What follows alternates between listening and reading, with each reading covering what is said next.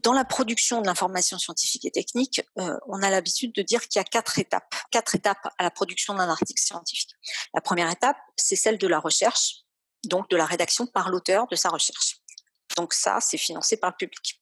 La deuxième étape, c'est la relecture, l'évaluation par les pairs. Donc là encore, il s'agit d'un chercheur qui va être payé par le public. La troisième étape de la production de l'information scientifique et technique, c'est l'étape de l'édition.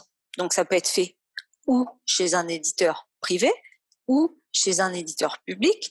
Dans les deux cas, il y a des coûts de production, de révision et de mise en forme de l'article.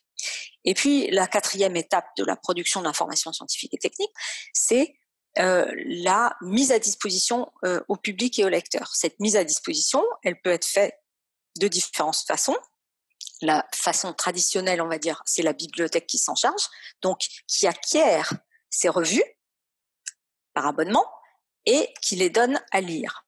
Ou bien, c'est l'éditeur qui les met en ligne en open access directement et qui les donne à lire. Et donc, c'est l'institution qui paye les coûts d'open access quand il s'agit d'éditeurs privés. Donc, ça veut dire qu'on a 4 étapes pour la production d'un article scientifique. Dans tous les cas de figure, on en a 3 à payer par le public. Toujours, quoi qu'on fasse. La première étape, celle de l'auteur, 90% du cas de figure, c'est un chercheur payé par le public. Le relecteur aussi. Donc, il nous reste 2 modèles économiques. Où on paye la partie de la production de l'information scientifique technique et on donne à lire gratuitement, ou bien on rachète à l'éditeur privé et on donne à lire. Donc, les éditeurs commerciaux justifient le prix demandé pour les revues savantes parce qu'ils considèrent comme étant une valeur ajoutée.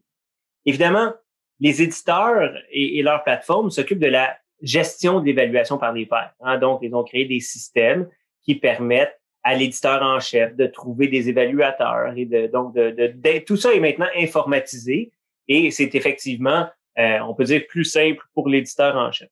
On va nous dire aussi qu'il y a une valeur ajoutée qui est faite en termes de mise en forme des manuscrits. Donc, autrement dit, vous soumettez votre manuscrit en Word ou en LaTeX et nous, on s'occupe de tout faire ça. Dans les faits, la plupart des autres maisons d'édition font la même chose. Donc, il n'y a pas une immense plus-value. Puis on voit dans beaucoup de cas, j'ai vu ça hier encore, des articles qui sont publiés et pour lesquels on voit qu'il n'y a eu aucune révision linguistique, aucune révision, même sommaire, là, avec une quantité d'erreurs qui subsistent là, de façon extrêmement importante. Donc, la valeur ajoutée en termes de mise en forme et de relecture des manuscrits, elle est...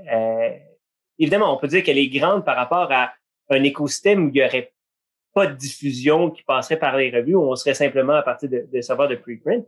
Maintenant, si on compare des éditeurs à but lucratif, des éditeurs à but non lucratif, ben, on est dans la même... Il n'y a pas de différence qualitative, si vous voulez, entre les deux. Mais il y a définitivement une différence quantitative en termes de prix.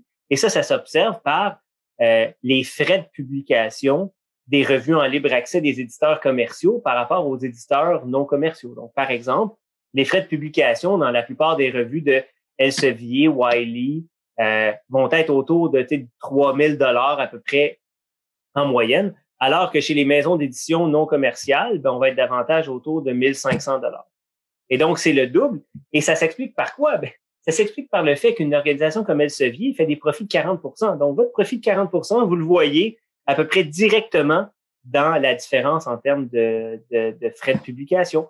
Et ajoutez à ça que dans les dépenses d'Elsevier, donc dépenses pour lesquelles ils doivent avoir un revenu en amont, ben on a les salaires des programmeurs qui codent le paywall pour empêcher les gens d'avoir accès. On a les salaires de négociateurs qui vont dans les universités pour leur dire c'est 5 millions, sinon on tire la plug. Donc, vous voyez qu'il y a des dépenses supplémentaires qu'un éditeur commercial a, qu'un éditeur à but non lucratif, qui serait en libre accès, n'aura pas.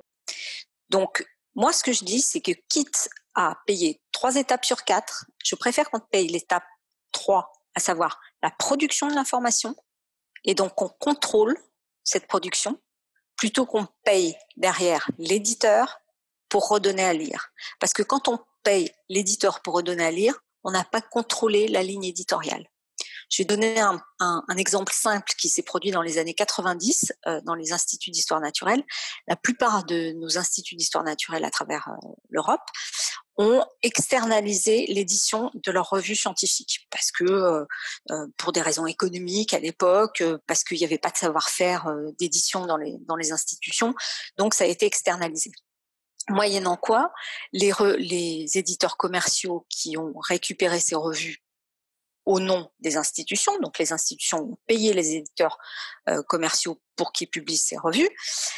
Qu'est-ce qu'ils ont fait? Ils ont modifié un tout petit peu la ligne éditoriale de la revue, de façon à la rendre un peu plus attractive en termes de facteurs d'impact, par exemple.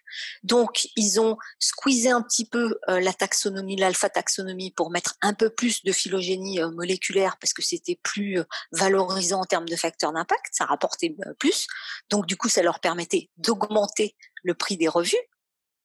Du coup, on s'est retrouvé avec des disciplines, des pans entiers de disciplines qui ont été désertées par les revues scientifiques, et on s'est retrouvé avec des disciplines qui n'avaient plus de revues pour s'exprimer. Donc, il a fallu réinternaliser ces revues et recontrôler la production éditoriale et la façon dont on le faisait.